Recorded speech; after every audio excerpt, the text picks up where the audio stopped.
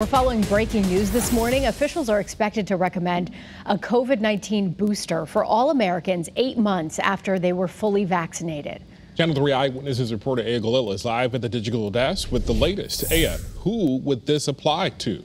Well, Wendell and Caitlin, this would apply to those who've gotten the Pfizer or Moderna shots. Johnson & Johnson's is still being studied.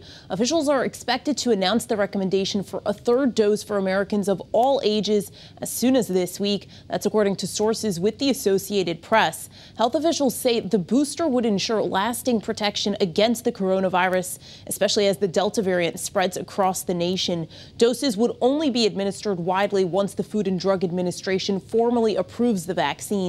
That action is expected in the coming weeks for the Pfizer shot. And this all comes just days after the U.S. health officials recommended boosters last week for some with weakened immune systems. The data on booster shots comes as COVID cases and hospitalizations have surged in recent weeks, particularly among unvaccinated people in the South. And as of Monday, 50.7% of the U.S. was fully vaccinated. Healthcare workers, nursing home residents, and other older Americans would be among the first to receive the boosters. Live at the digital desk this morning, Aya Galil, Channel 3 Eyewitness News.